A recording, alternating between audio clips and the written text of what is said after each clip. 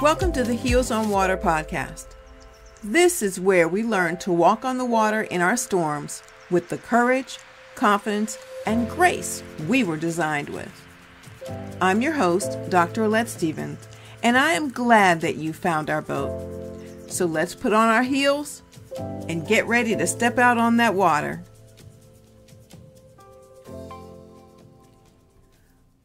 When I first became a wife, I really had no idea how to do it.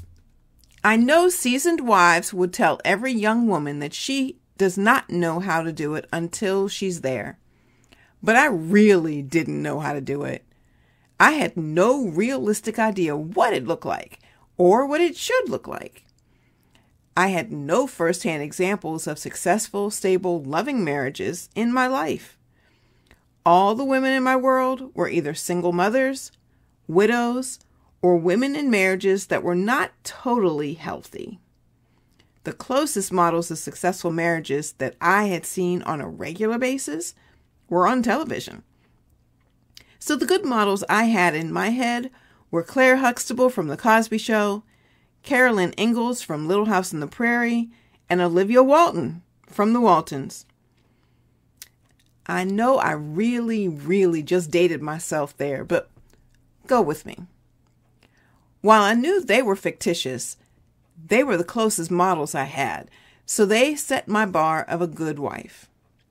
I knew I could never be them or have their lives. I had a real life. No luxury of a script of happy endings at the end of each episode. No happily ever afters for all the problems tied up in nice little bows. However, because I didn't know who I was as a wife and hadn't seen it represented, I tried to replicate them and set myself up for failure with unrealistic expectations for myself. My pastor says, when you know who you are, you know what to do. That is really true. Because I did not know who I was as a wife, I did not know what to do, and I had no one to tell me or guide me. Therefore, I used the examples that were available and were indirectly taught to me. I certainly learned that representation matters, just like mentorship matters, just like discipleship matters. People have asked me why it matters if anyone speaks about courage, strength, dignity, and especially water walking from a woman's perspective. Isn't it the same for everyone? See, here's the thing. When anything is talked about or taught, a woman's lens needs to be put on it for women to fully relate to it. We do have great imaginations, but the lens makes a huge difference. Otherwise, the discussion does not include us. It's simply for us or at us, but not about us. Men can reference the women's experience, but will not understand the women's point of view about doing anything. It's common knowledge that men and women think differently. When is the last time you and a male companion or colleague independently came up with the same way to reach a goal? Was it ever? That's partially because we see things differently and experience them differently. The male viewpoint cannot fathom what the view looks like from behind a woman's eyes. Men can imagine, they can sympathize, and they can romanticize, but they cannot identify. When women are taught to step out only with the lens of a male perspective, our female identity is stripped and the female way to get to the same goal is eliminated. So the benefit of another point of view is missing. In the image of God, He created them, both male and female. That's written in Genesis chapter 1, verse 27. Two perspectives have existed from the beginning by design. That says to me that God intended for two viewpoints, two perspectives to exist and be brought to the table. As women, we spend a lot of time trying to find ourselves spiritually because we were not taught about ourselves biblically. Generally, Bible women are taught as the one-off of the male experience, and it's still the same today. When lessons are discussed about Bible women, they're usually split into two camps, a real dichotomy. The biblical women heroes, like the virtuous woman, Mary, the mother of Christ, Deborah, and Esther. And then they're the bad girls, like Eve, Jezebel, and Delilah. We're not usually taught about anyone we can or should identify with and practically learn from for our day-to-day lives. I'll let you in on a secret. Come close. There's nothing new under the sun. Okay, that's not really a secret. It is written in the book of Ecclesiastes, published just a few years ago. Okay, for real though, I was encouraged many years ago by that same verse. There's nothing new under the sun. Since there's nothing new, that means other women have experienced anything I have or will experience. That said to me that I could find models of women in the Bible that have gone through what I am going through, even if I didn't have anyone in my immediate world who I could learn from.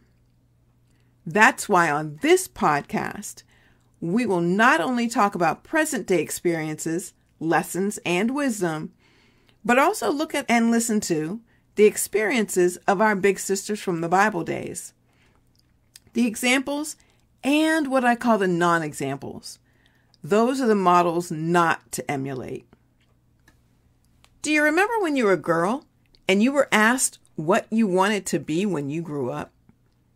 If you were anything like me, your answer reflected what you had seen someone else do or be that you thought you could do too.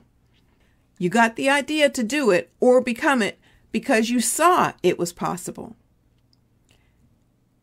It's also well known that when we see ourselves represented, we get inspired to move forward. We gain confidence, and we are more likely to activate the courage to try things we have not tried previously. When Sandra Day O'Connor became the first female Supreme Court justice, many girls and women were inspired to become not only attorneys and judges, but now they had seen a woman rise to the highest court in the United States. Now, a new level was shown to be possible that they may not have even thought about before because they didn't see anyone there. When storms form, typically, we are triggered to respond with fight or flight. Which one we choose depends upon our confidence level in relation to that storm at that point in time. Our confidence is connected to who we see ourselves to be and the capacity that identity affords us. The more confident we are, the more courageous we are, and the better decisions we make. Insecurity is activated when a person does not know his or her identity. That person remains bound by ignorance and fear and totally at the will of the stormy situation. My pastor says, when you know who you are, you know what to do. When Christian women see role models who look like they do and know their own divine identity, those women are empowered and emboldened to be the warrior princesses they were created and authorized to be, instead of the soft Sunday morning churchgoers who are victims of the enemy the other 6.5 days of the week. The first instruction God gave man and woman was to be fruitful and multiply. The second instruction was to fill the earth and govern it. Our job description was to replicate ourselves and to reign over everything on earth. God knew what was going to happen. That's why he gave us our job description and authority up front. Because Eve didn't have a mentor, she had instructions, but not a mentor because she was the first woman. She and Adam, well, you know the story. So, like it or not, you will go through storms in your life. And I'm not just referring to the weather systems. In your life, you're either in a storm right now, coming out of a storm, or heading into a storm. That only means that you are living life and on the right course, and that God is waiting for you to trust that He can guide you through your storms. If you try to go through the storms like the guys do it, you may get lost or just take a little longer while you're trying to make it fit. If you go through the storms of life without a guide to lead you, without God, you are destined to get shipwrecked or be drawn to the rocks by the siren's song. I'm here to welcome you aboard the boat each week. We will learn about building our faith so we can walk on water in any storm without sinking or hitting the rocks. We'll walk with the strength, dignity, courage, and grace we were especially created to carry while being full of faith and focused on Jesus. He knows exactly where we are and how to get us through the storms. I'm looking forward to being out here on the water with you, so follow the Heels on Water podcast so you know when the next episode leaves the dock, and share the podcast with a woman you care about. Heels on, eyes up. Talk to you next Tuesday.